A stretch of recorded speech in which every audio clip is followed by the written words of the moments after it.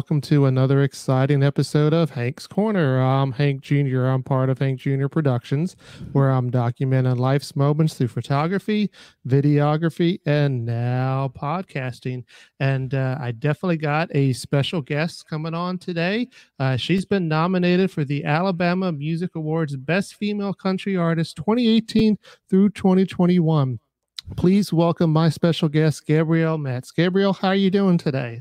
I'm good. How are you? Oh, I'm doing wonderful. It's Friday. It's been a short week for me as far as having that Independence Day holiday. Oh, it was amazing, wasn't it? The long weekend. Yeah, I definitely got to enjoy. Did you get to do anything, or were you playing all weekend? No, I actually had a pretty chill weekend. Went to my parents' house, just kind of hung out. We had a chill weekend. We just laid low. That's good to hear, because I did see a lot of artists, having to go out and play pretty much all weekend, I guess, because, everybody's out and about. But, every now and then we do need to get that chill weekend in. Absolutely. Well, and the last 2 months have been kind of crazy and just pedal to the metal. So I actually, it was funny. Week before last, I looked at my calendar for this week and I was like, I have nothing going on. I'm going to go visit my parents. So that's what I did. Okay. And when you say visit your parents, is that back in Alabama? It is. Yes, sir. Okay. But you're in Nashville now, correct? That is correct. Yeah, I've been there about 5 years. All right. And one of the things that I learned about you, I got to do the research, is that you were born in Fort Payne, Alabama. And I guess that's the home of the country band Alabama. Is that correct? Yeah, it is. Funny enough, I was born in Alabama, or in Fort Payne in Alabama. And that's kind of the home place of the band, Alabama, not to be confused with the state. And Right. Just kind of a funny connection. Yeah, so I definitely like Alabama, grew up listening to them. And my quote unquote claim to fame as far as singing is concerned is I actually did get up on stage with Alabama. Now, I was actually up there with about 15 other kids my age. We were all, teenagers and everything. And we got to sing Cheap Seats in the background. But nevertheless, I say that I was up on stage and sung with Alabama. But obviously, my career in music was over after that.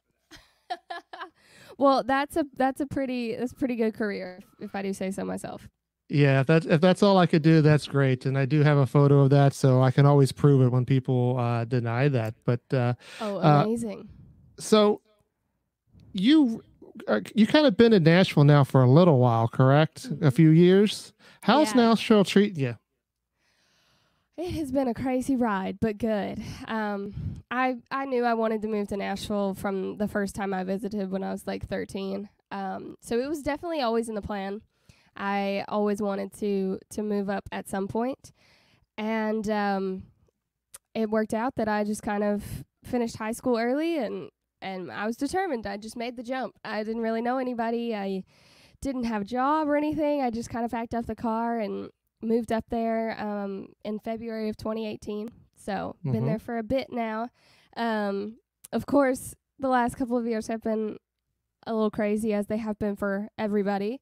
But yeah, Nashville's great. I love the community. It was the first time that I had a community that just, you said you did music, and it was like, oh, cool, awesome. That's it. There was no follow-up questions. There was no crazy looks. It was just cool. So where you grew up, that wasn't like that, you're saying? No. Oh my goodness. Are you kidding? I didn't actually grow up in Fort Payne. I was born there. Grew up in Gadsden, which is about 35, 40 minutes south. But no, you say you're doing music in Gadsden, especially when I was in high school and was, I would get done with school in the afternoon and I would drive to Birmingham and have band practice and have gigs and things like that. My friends were supportive, but they definitely thought I was crazy, as did most people. It was just not a normal path to take. So when you were back there, I mean, you mentioned that you did after school, but were you doing any gigs or anything like that? Because I know there's a lot of teenagers that, I've seen, I had on my podcast, and usually it's the gigs that, change the people's minds about, are you crazy? But then when they see them out there actually on stage, somehow they all of a sudden become supportive. But was that like that for you back home? Not really, because I started playing gigs when I was about, I don't know, I guess 16. Like seriously, like really regularly playing gigs and doing that routinely. And Birmingham was kind of the closest place that you could go that had a music scene, which again is about another hour south of where I grew up. So it's not like it was local gigs that like my friends were coming to see me at. Do you know what I mean? Oh, it was like, it was separate. It was, I would go to school, I would get done with school, and I would drive to Birmingham and play or have practice. So they weren't really seeing it up close and personal. They saw it, of course, on like social media and stuff like that. But it was still just such a foreign concept that they definitely were like, good for you. I'm happy for you. But it was the crazy route to take, or the kind of unconventional thing to do. Okay, yeah, that's interesting to hear because, like I said, the people that I have talked with, I haven't quite heard that before. And so I can see how that would kind of, jumpstart you to want to head to Nashville because, as you say, everybody in Nashville is all about the music. But you mentioned that it kind of happened, but it really didn't happen. Tell me, how does a 16 going on 17-year-old make that decision? And how do you convince your parents to let you do that? I don't know. If you figure out how I convinced them, you let me know. I'm not sure they quite know how I convinced them to do it. But yeah, at 17, right before my senior year of high school, I kind of went up to him and I was like, hey, I want to do this seriously. I want to do this as a career. And the real kicker for me was that I was songwriting and there was nobody here to collaborate with or learn from. I was just, the stereotypical girl in her bedroom with a guitar. And I wasn't, I was writing the best songs that I could at that age, but there was nobody to co-write with and learn from and get different perspectives. And that was really kind of the I guess, deal sealer for me, that I needed to get to Nashville because it's a town full of writers. And I was like, I need to learn. I need to get better. I'm not going to get better if I'm just sitting, doing the same things I've always done. Because there's only so much that you can do, correct? I mean, because I know you bought your own guitar, the very first guitar, and you taught yourself to play. But at some point, you need somebody else to help you get to that next level. And I can see why you would want to make that jump. Yeah. Well, and you just always want to be learning and getting better at songwriting and at music, and there was no way to do that here. And so, yeah, I just went to him before my senior year. I was like, hey, I want to do this as a career, and I'm serious about this. And I've always been kind of like an all-in type of person. I'm either in or I'm out kind of a thing. And so I told him, I was like, I want to do online school. I want to graduate early, and I want to move to Nashville as quickly as possible. And my mom made me sit down and, like, make a plan. And she was like, okay, if you're going to do this, like, I want to see a strategic plan. I want to see how you're going to accomplish this. I want to know, what your plan is for the next 6 months, the next 3 years, the next 5 years. Like, if you're going to do this, like, I want you to prepare and be intentional. And I did. So I went up to my room. About 2 hours later, I came down with, an outline of a plan, which, of course, that changes sometimes. But I just did it. And the school, I had to go through several interviews and things like that, but they let me do online school because this was pre-pandemic. Online school was not the norm. It was very, very different, very new for sure. And I graduated in November of 2017, and I was in Nashville by Valentine's Day. I actually moved on Valentine's Day 2018. So okay. And I know you said that the COVID years were a little tough. They were tough on everybody. But looking back, do you regret anything about making that jump? No. Oh, my goodness. Not at all. And I, COVID was rough on everybody because we really had to change our approach to everything. What we had been doing was not going to work. And so it gave me time to kind of reevaluate and be like, okay, well, this is what I've been neglecting because I've been writing all the time and performing out all the time. And, I found that I hadn't really been focusing on marketing my music.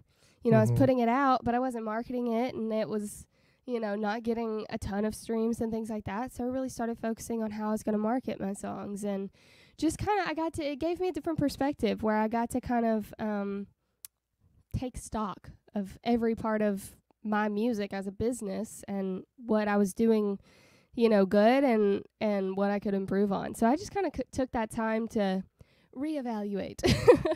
Okay. And when you talk about the marketing and all that other side, did you have to teach yourself that as well? Or did you get help from somebody else to say, hey, this is what I'm doing, it's kind of working? Or you, like I said, you just had to figure it out on your own? Yes and no. It was kind of a collaborative effort.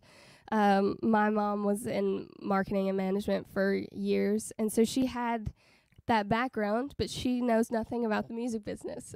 So we just kind of put our heads together and took her marketing expertise and just kind of tailored it to the music business. Okay. Well, it sounds like you got a great support system there with your parents, and everything's kind of working out. So good for you. We're Thank happy you. about it. I'm definitely enjoying your music. And one of the songs you said that you wanted to sing on today was Forgot to Fall in Love. Tell me a little bit about that song. Yeah, so this one was it was a quick one to write. I wrote it.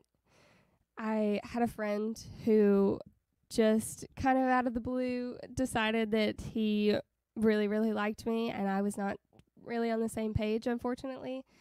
And I was just kind of mulling over the situation one night, and I was like, what happens if you're in a relationship and you hit this point where you're just not on the same page, and one person is like heads and tails above the other, and just that kind of feeling of like not wanting to hurt somebody, but in the end you kind of have to.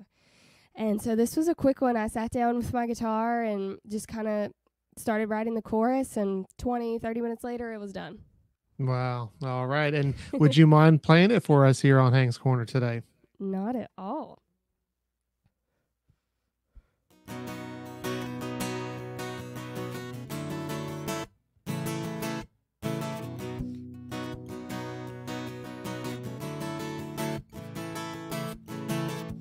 We're the definition of picture perfect. From the outside looking in, and all my single friends, they're jealous. No one would dare to bet against. It's hard to look at you and know that I'm not as sure as you think, and you sleep peacefully beside me. Well, I sing beneath the wave I'm wrestling, and I could, but I shouldn't keep this to myself. You fell hard and I let you fall down. It hurts me to hurt you. Wish that I didn't have to, but you move fast and I couldn't keep up with the pace. I hope you forgive me. Someday you thought I was the one. Well, I forgot to fall in love.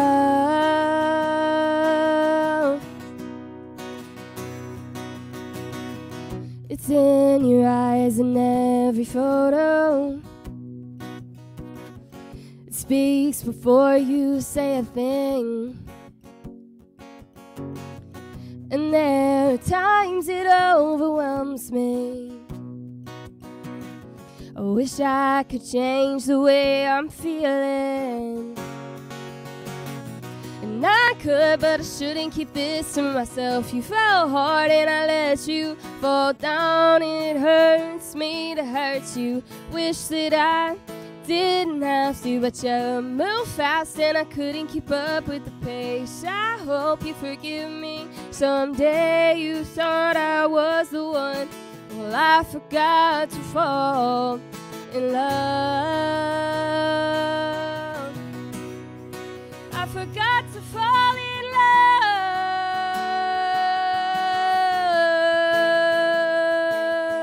love. Oh.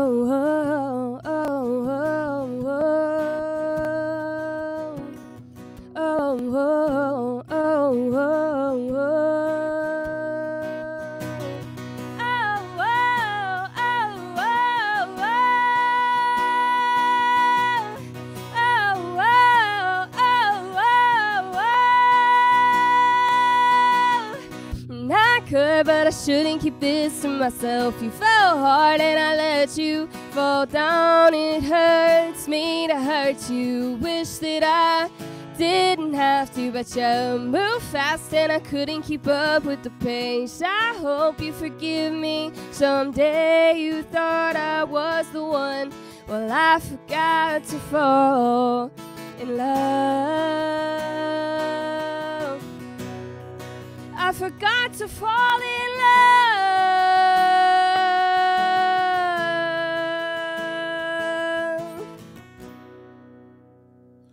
Welcome back to Hank's Corner, where you hear the rising stars of today, and that's Gabrielle Metz, and she forgot to fall in love there.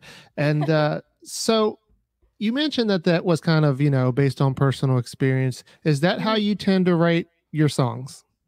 Normally, 9 times out of 10, yeah. Okay. So I always wondered, you got guys that, maybe trying to court you and everything. And I just wondered, like, how brave do they have to be? Because, every relationship you're going to have is going to end badly, except for the very end one. And I mean, not necessarily too badly, but the odds are that, that it's not going to be the one. Aren't they worried about what you're going to write about them when it's over? Maybe so, but Nobody's ever said anything to you about that? No. Okay. No, I haven't had anybody like directly ask me about it. But then again, like, I don't know. I don't date around a ton. Like, I feel like I normally am like friends with a person or know somebody for a little bit of time before I like date them, typically, like historically speaking, what I've done.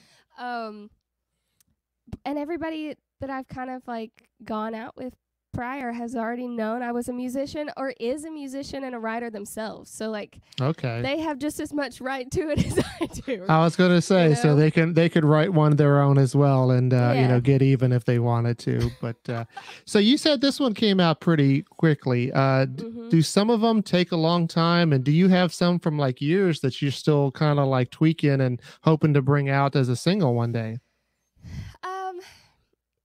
Yes and no. There are ones that I have like gone back and just tweaked and tweaked and tweaked for extended periods of time, but I have normally found that the ones that just come naturally, that just kind of fall out and are inevitable in the way that you write them, tend to be the really good ones, and the ones that like stick with people, and the ones that people are like, oh, you should put that out. That needs to come out. So historically speaking, the ones that are just kind of like quicker and they just kind of fall out, tend to be the ones that make it out into the world.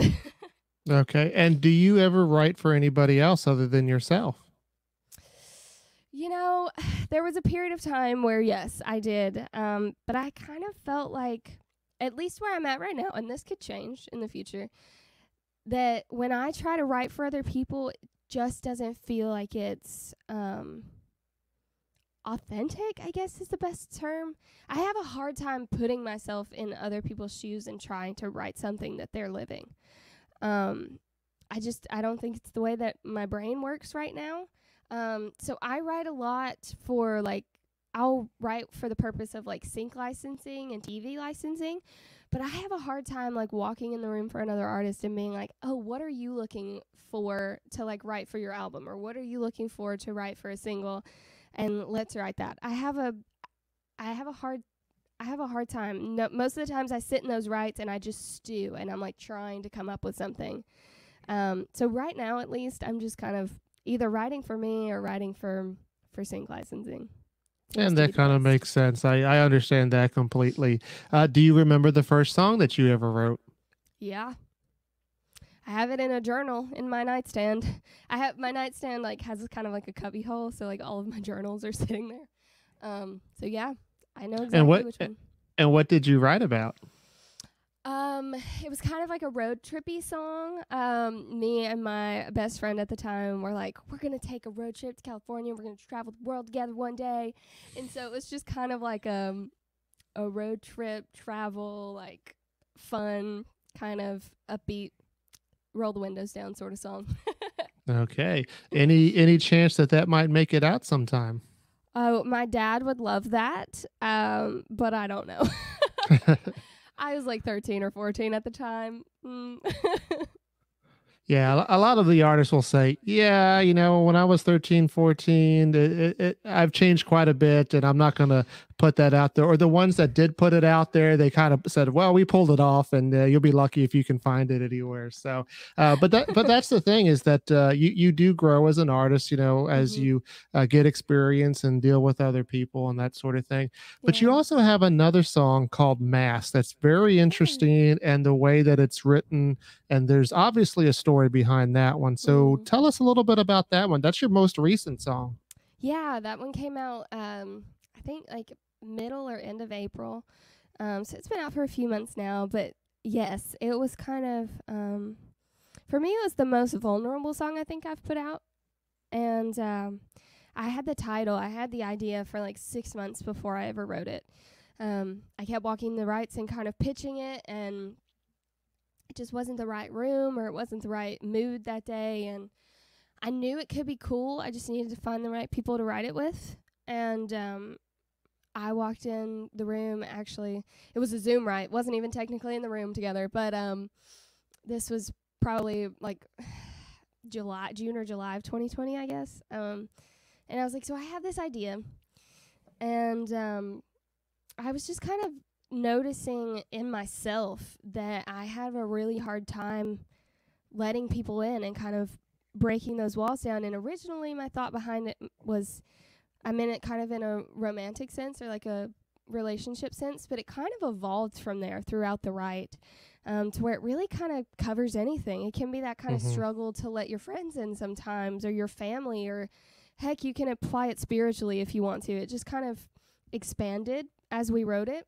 And especially in that time in 2020 where we were all having to learn how to communicate and make community when we couldn't be together.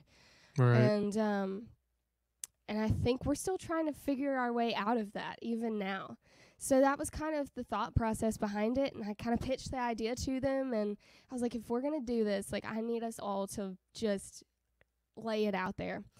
And we did. And those two guys that I wrote it with were amazing, and I sat on it for probably about a year, and I was like, this has to, like, I need to put this out. Every time I played it out, people just came up to me and were like, you need to put this out. This needs to be released. And so finally did it this year. And Congratulations, and I know it's thank doing you. well, and I think part of the reason why it's doing well, like you said, is because it does kind of resonate with everybody in one way or another. I think Yeah. everybody has a mask of some sort, whether it's you just don't reveal everything, Excuse me. or you're Yeah. fine, or you hide behind a computer, or Mhm. there's this all kinds of things, and I think that that's why it just kind of touches everybody. And Yeah. would you mind playing that here on Hank's Corner as well? No, not at all.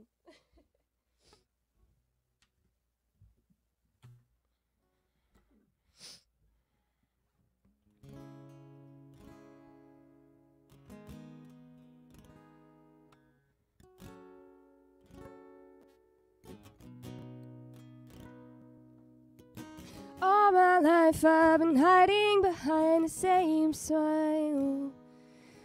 Wouldn't let nobody in, 'cause nobody's innocent. And all my life I've been running from myself, 'cause I got all these secrets that I'm not sure I should tell. I'll take off this mask for you. I'll let you break down these walls. Just catch me if I fall. I'll take off this mask for you.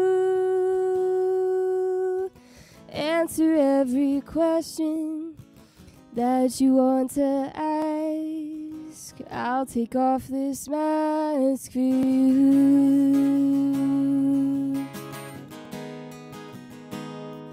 For you.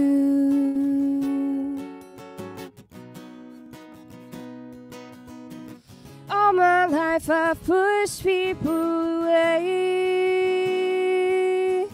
and never thought I'd find someone who would choose to stay, but I know when I'm with you I am safe. I wanna let you in, please have a little grace, just have a little grace, and I'll take off this mask for you. I'll let you break down these walls, just catch me if I fall. I'll take off this mask for you. Answer every question that you want to ask. I'll take off this mask for you.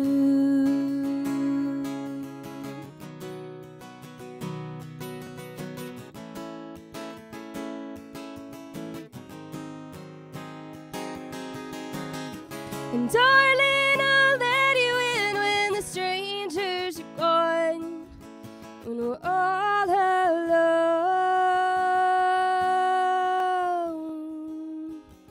I'll take off this mask for you.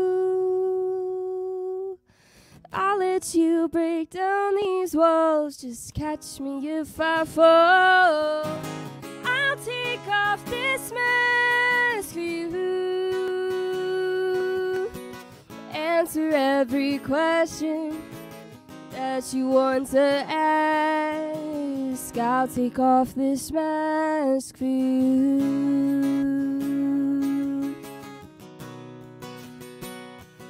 For you.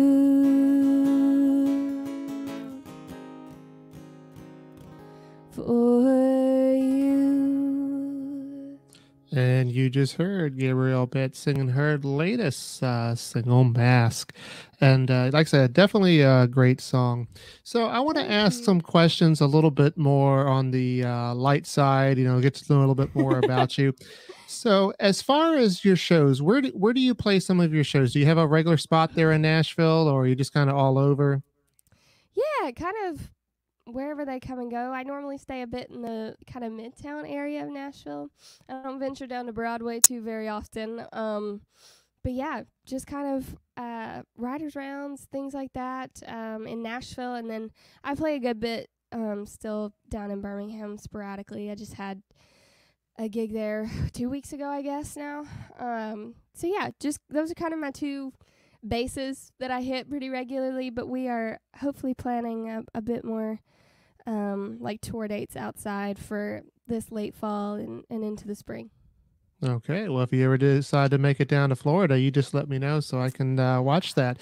But what part of Florida are you in? So I'm in Tampa. I'm in Tampa, Florida, a little further down than the Panhandle, where a lot of people tend to play. But the ones that make it down to Tampa, I'm always definitely looking forward to see that. But tell me, what can somebody expect from a Gabrielle Metz performance?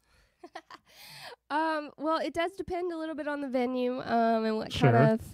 kind of stuff we're playing. If it's my stuff, especially if it's full band, we have a good amount of fun. If it's mostly covers, we still kind of keep it, I don't know, just fun and upbeat. I just played one of my kind of slower songs, so I do kind of have some of those moments built into the show, but normally just try to keep it kind of upbeat and fun and that kind of stuff. And as far as covers, are there any particular covers that you just love to sing out on stage?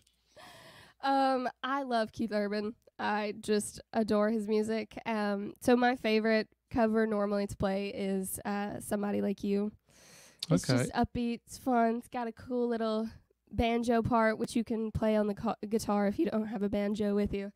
So yeah, just kind of fun. And I'm assuming that he would be one of the artists that you would love to play up on stage with. But who are some of the other artists that, if you really could, the top artists that you would like to play with? I've always been a huge Carrie Underwood fan. She just has a massive voice. I respect her so much. So she's definitely up there. Kelsey Ballerini, she kind of inspired me to start writing. So she's definitely up there. I don't know, most of the artists that I would love to be on stage with, Keith is definitely one of them, but I normally the artists that have really inspired me tend to be kind of the female side of country. So definitely those two I just mentioned and several others. The list goes on and on. So while you're growing up and you have these people that you're admiring and you're getting to make that move to Nashville, were you ever worried about, running into them? And have you read into some of your, the people that you've looked up to, and how did that go? Run into both of those that I just mentioned. Kelsey more than Carrie. We used to live in the same neighborhood, so we would pass each other a good amount. The thing in Nashville, though, is that that's their home base. That's home for them.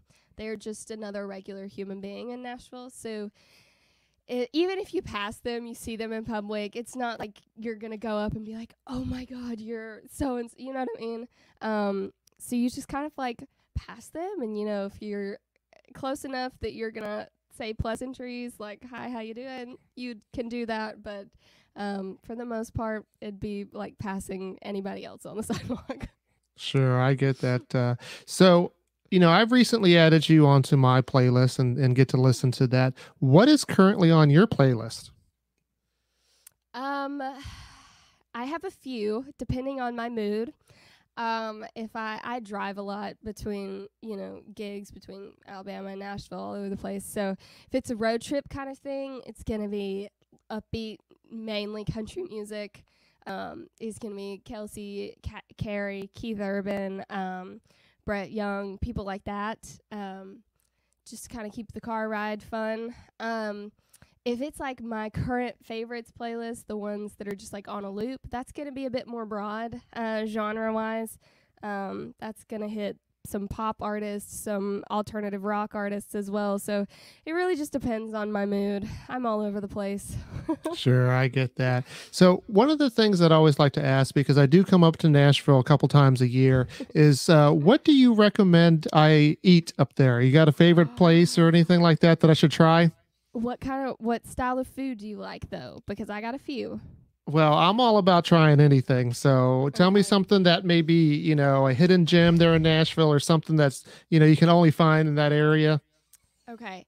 I love tacos. Me and my friends love tacos. If we're going out to dinner, that's most likely what we're going to get. So we will go to either, they have similar names, but you have Taco Mama in Hillsboro Village that me and one of my friends always go to. And then you have Taco Mamacita, which is like different style of tacos. But that's where me and some of my other friends normally go. But if we're going out, 9 times out of 10, we're going to get tacos. And there's several. You can't hardly go wrong with tacos in Nashville, though. They're all good. Okay, well, I'll definitely be looking at that because I definitely like some tacos. So before we go, though, I know you have a new song coming out called Mixtape. And I was hoping that you can kind of give us a little bit of a preview and play that before it comes out here on Hank's Corner. I can indeed. Well, thank you. So it's funny that you brought up playlisting and things like that because that's kind of what this song is about. I grew up in a very musically diverse household. We listened to everything from Motown to rock to country to top 40, anything and everything. We listened to it. And so I think that really kind of influenced me as I, began writing my own stuff. And I feel like you can really hear flavors of different genres thrown in there. And I walked into it right one day and I was like, I have this idea. And it was called Mixtape. And my co-writers, who were several years older than me, were like, does your generation even know what a mixtape is anymore? And I was like, well, I know what it is. So against their better judgment, I suppose, they went along with it. And now I'm putting it out. So this is Mixtape.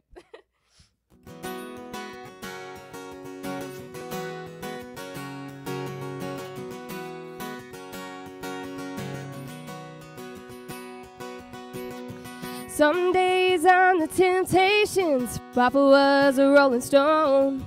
Some days I'm Tom Petty, can't help but free falling. Some nights I'm Tim McGraw, Live like you would die in a JT Carolina in my mind. I'm a mixtape, unpredictable list. No rhyme or reason to what song comes next. I'm a little bit country, I'm a little bit rock and roll. Light on the R&B, but heavy on the soul. You wanna rewind when I walk away. I'm a mixtape.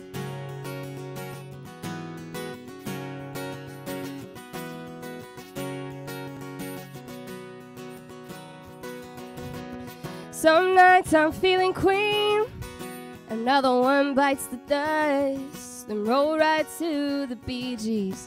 How deep is your love? I'm living for Chicago, hard habit to break. I'll sting you with every breath you take. I'm a mixtape, unpredictable list. No rhyme or reason to what song comes next. I'm a little bit country, I'm a little bit rock and roll. Light on the R&B, but heavy on the soul. You wanna rewind when I walk away. I'm a mixtape.